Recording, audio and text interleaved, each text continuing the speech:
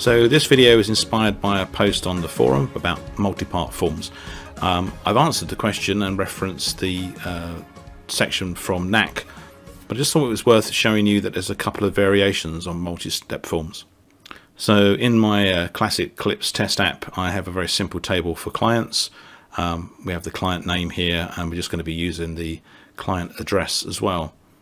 So just switching over into pages, just for this demonstration, I'm going to create a public page. I won't have a logon on it, and I'm just going to call it add a customer. So on this page, I'm going to add a form for a client from the client object, and it adds a client. So I'm just going to click this, save, and I'm going to initially remove all the fields on this form and then click add fields. I'm just going to add the client name. Go back one level and go to settings and just remove the heading that says add client, and I'm going to change the button from submit to continue because we're going to go on to another page. Come back, and on the rules, the submit rules, instead of it showing a message, I'm going to get it to redirect to a new child page, and I'm going to call that page 2 and then save. So you can now see on the tree we have page 1, which is add the customer, which is just the customer name. That will then redirect to page 2, which is currently empty. So I now add a view and add a form, and the important bit is to make sure you change it from add a new record to update a record, and I want to update the clients. So I'm just going to add that form there. Once again, it's got all of the fields on it, or the first few fields. So I'm just going to remove all the fields once again and click add fields, and I'm just going to put the address field on here. Once again, go back to settings and remove the title, and this button can stay as submit because this will be the last page. So I'm just going to save that. So I'm just going to head over to the live app. There's no login on this one, it's just a page called add customer. So this is my first page, so I can put a customer name in, press continue, and that will take me on to the second page. And here I can add the address and then submit the record. So as you can see in the table, I've got the client name and the client address.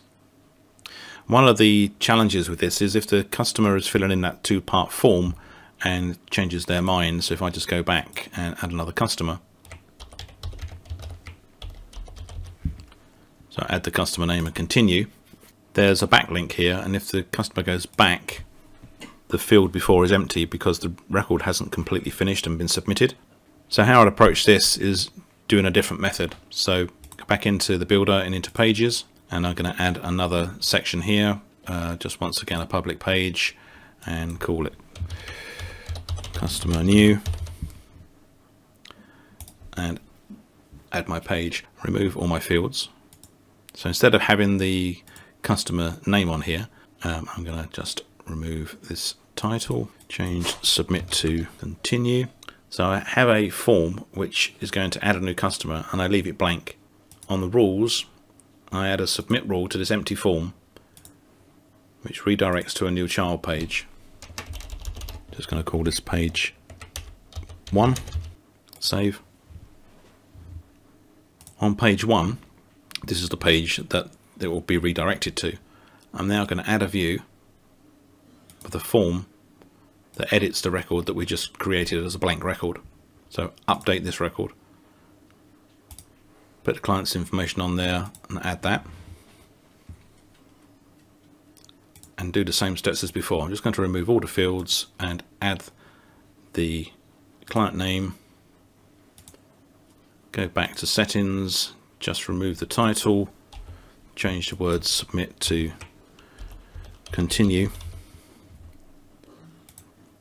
back to rules, submit rules, and when this page gets submitted, go to another new child page and call this page 2. Obviously call it whatever's more relevant.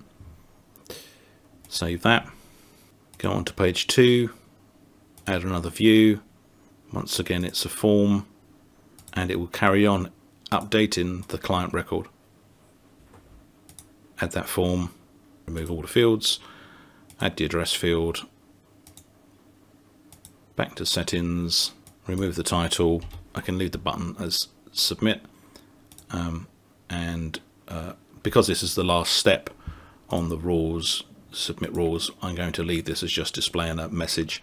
So back into the live app, onto my customer new tab. So I don't have any fields here. What this is doing is submitting a new record to the customer table, which is effectively blank. So all that will happen is it will create a blank record, redirect, and we're now editing that blank record. So I'll now continue to page 2. And now, because we're editing the record, I can go back on page 1 and that record information is still there, because we're no longer creating this record and wait until we've submitted it. We've actually created a blank record first of all, and then the next page is editing the record. So I hope you found that of use. Just in summary, the difference between adding a multi-step form where you're submitting the record at the end and creating a multi-step form, submitting a blank record at the beginning, and then each page is editing that record. Thanks for watching. Hope you found it of use. Catch you on the next one.